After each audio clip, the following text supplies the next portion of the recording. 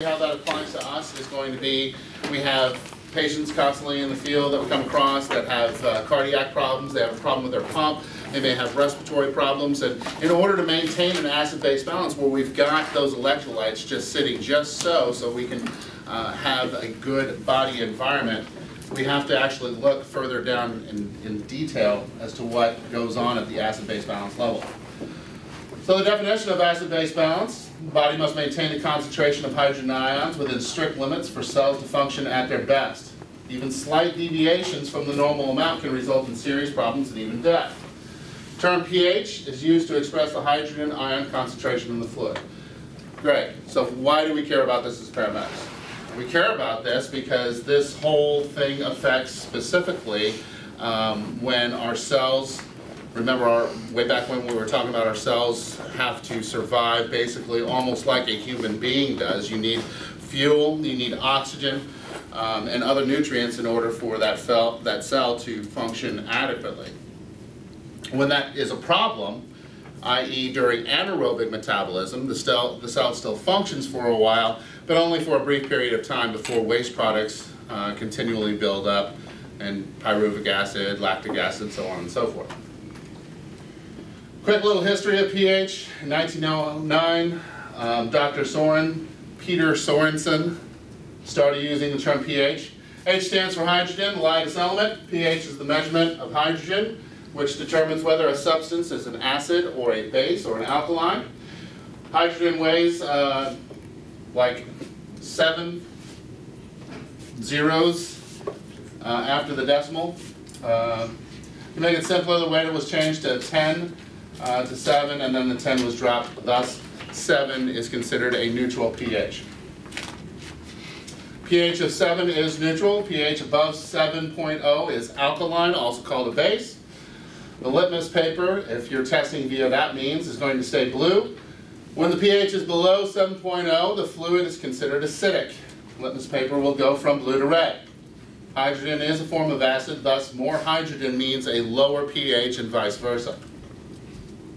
And those are just some generic pH values. Hydrochloric acid is 0, so that is considered what? Acidic. Great. Good. Oven cleaner is a 13, so that's very what? Good. Some of the body fluids, gastric juices between 1 and 3, arterial blood 7.38 to 7.42, so on and so forth. Blood pH. Your normal blood pH that you need to know is between 7.35 and 7.45. Thus the blood is normally in a state of alkalosis. A pH below 7.35 is acidic, pH above 7.45 alkalotic. Okay, so if the pH of arterial blood drops below 6.8 or rises to 8.0 for more than a few hours, a person usually cannot survive. This is why, and how it relates to us in our aspects. If somebody's been down for a long time, what is the drug that we're going to give them? Sodium bicarb. Good, sodium bicarb, right? Because we want to go ahead and try to get a little bit more of a balance, give that person a chance to survive. Lines of defense. Body has 3 principal lines of defense to maintain the 20 base to 1 acid ratio, and these are called our buffer systems. Carbonic acid buffer system, respiratory, and our renal. It's a quick little graph on that. Carbonic acid buffer system is the body's most important buffer. It is the fastest and works within a fraction of a second. Buffer is like a chemical sponge that will soak up all the or release hydrogen ions when necessary. Carbonic acid is considered a weak acid that constantly breaks down and transforms into water and carbon dioxide, or into hydrogen ions and bicarbonate ions. Carbonic acid is in the middle of both of the above equations, and thus you might see it actually on a test in that format. The direction in which the reaction proceeds depends on the equation, depends in part on what substance is in excess. So if you've got too much, your CO2 produces carbonic acid, which becomes hydrogen and bicarb.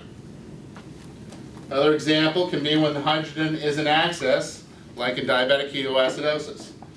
The equation will move over to the left, and carbon acid will be moved and converted into carbon dioxide, which is obviously an acid, to be exhaled.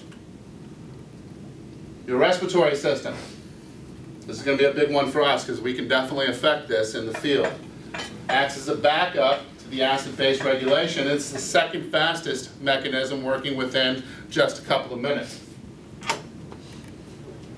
Respiratory system. Increased blood levels of CO2 or hydrogen stimulate the respiratory center in the brainstem, which in turn issues orders to the lungs to increase the rate and depth of respiration. So you're going to have an increase in minute volume when that occurs. When CO2 and hydrogen return to normal, your breathing will return to normal. Renal system. Third line of defense is also the slowest, taking several hours to days to operate. Renal regulation is important chiefly in the long-term maintenance of acid-base balance. Kidneys play their role by excreting excess hydrogen and bicarbonate ions. If hydrogen is in excess, then it is excreted, and vice versa. So let's talk about those 4 acid-base balance or disorders. Respiratory acidosis, respiratory alkalosis, metabolic acidosis, metabolic alkalosis. And if you recall, way back when we had discussed this earlier, we can affect a couple of these in different ways, negatively and both positively. We'll talk about that here in a second. We talk about respiratory acidosis. That's a condition that hampers ventilation, may result in the retention of CO2. Why? You're not exhaling. You're not exhaling, right? You're not getting it out. Good. It's called acidosis because the pH will fall. It's called respiratory acidosis because the system failed to maintain adequate minute volume. Okay, well, what does that mean? That means that it's acidotic, right? Because we've got a buildup of all this nasty stuff. And it's respiratory because it was the respiratory system that was the cause of retention of all that stuff. Make sense? Respiratory acidosis. Whenever there's a disturbance in the acid-base balance, the body will try to compensate. Buffer system will produce hydrogen and bicarb. Renal system will excrete the hydrogen. But remember, in an acute situation, that's going to take a long time in order to occur. However, the respiratory system cannot compensate and needs us to solve the problem. So if somebody's not breathing adequately, obviously we need to go ahead and intubate them, maybe bag them for a little bit, so on and so forth. Give them some high flow O2. Respiratory alkalosis. The problem is the opposite of respiratory acidosis. CO2 is excessively eliminated. Who can tell me under what conditions we might see that? By show of hands. Amy? Hyperventilation. Yeah, hyperventilation, right? We're blowing too fast and too hard. We're blowing off too much. We need a balance. Good. Respiratory alkalosis. Compensation comes from the kidneys by retaining acid, hydrogen, eliminating alkaline. Again, since the problem is the respiratory system, the lungs cannot participate in this compensation, unless, of course, being intervened by us. And that's basically what I just said. So if the lungs are the problem, then that's what we need to go ahead and correct. Metabolic acidosis occurs when the body produces an excess of acid or when acids are ingested. The acids are poured into the extracellular fluid, consume some of the bicarbonate, and then there is an increase in acid and a decrease in alkaline. Immediate compensation occurs through the lungs by increasing the rate and depth of the respirations to blow off that CO2. Treatment is aimed at eliminating the cause of the metabolic acidosis and possibly the administration of sodium bicarb. But as we'll see in a second, overly aggressive physicians, overly aggressive paramedics can negatively affect this as well. Metabolic alkalosis continued. It comes mainly from the administration of sodium bicarb by the patient, MD, or the paramedic. Lungs attempt to compensate by slightly decreasing the rate and depth in order to retain that CO2. Kidneys will eliminate all the nastiness and retain hydrogen. Patient might need dialysis in this instance. So, some of the lab values that we might need to know are the pH, PCO2, partial pressure of O2, and HCO3. You are going to see these as you're transporting your patient from one hospital to another. You're going to actually, if you take the time to look at the transfer paperwork, you're going to see some of these lab values.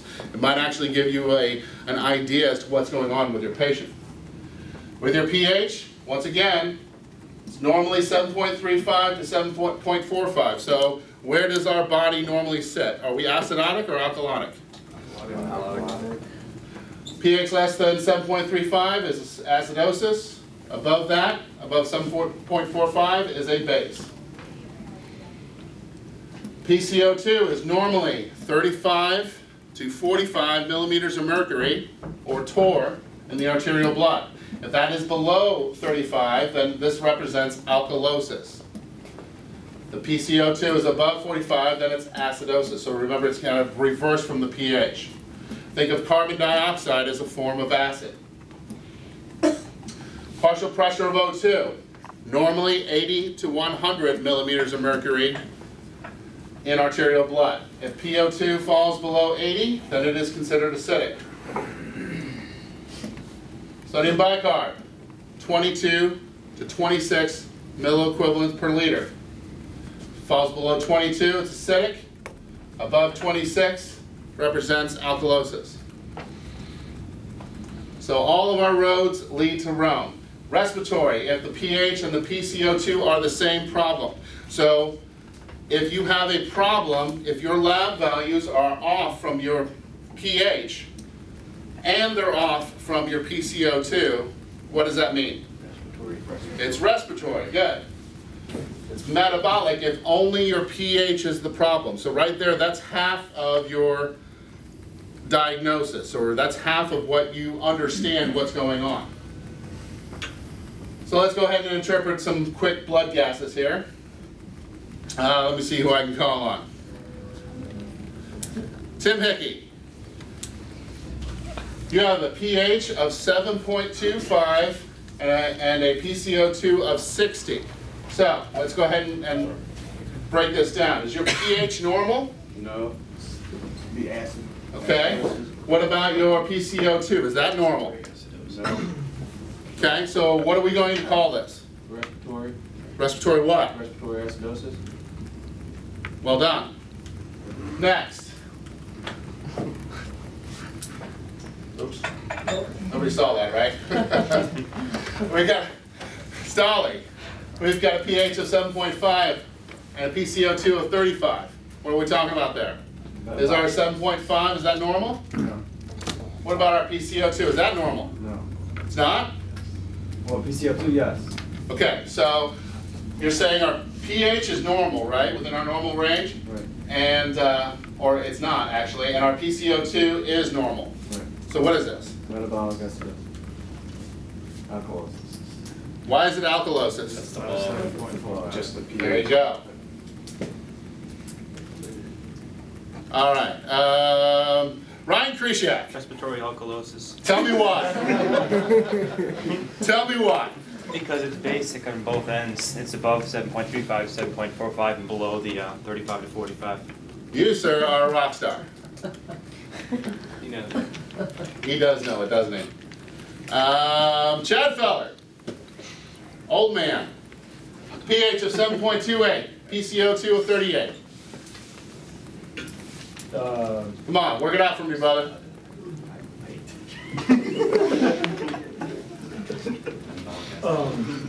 You can say you don't know. I don't, because I haven't paid attention. Nate, Metabolic acidosis, tell me why. because the PCO2 is normal, and the pH is below. Well done. So what is the purpose of acid-base balance? Why do we need to interpret this in a classroom or in a clinical setting? Tim Hickey. Can help figure out what's wrong with our patient. Well, give me some conditions that might be important for us to know these lab values. Hyperventilating, shortness Okay. of breath. Shortness of breath, secondary to what? CHF. Stevie? You know, I guess in a cardiac arrest, you need to know the CO2 range. Okay, well, cardiac arrest is going to be your ultimate acid-based imbalance, right? What about something else that maybe is not so? Mr. Catanzaro. Diabetic ketoacidosis. Diabetic ketoacidosis. What else? Septicemia, certainly. What else? Crush injury. Crush injury, you betcha. Definitely a crush injury. What else? Come on, this is good. What else? COPD. CHF. Big one. Huge one. Good. COPD. Yeah. These are all good. So we need to understand the whole point of this is why, you know, hey, we're not doctors, right? We go out there, we put Band-Aids on people, we'll start a line, give them some fluids. That's our job. The reason why this is important is if we have an idea that their acid-based balance is going to get all out of whack based upon their condition, which is going to be based upon our assessment, our good assessment in the field. And we may or may not be able to fix that acid-based imbalance, but ultimately, we might be able to take the hospital down the proper road so they can receive proper care. Any questions? Okay, thank you.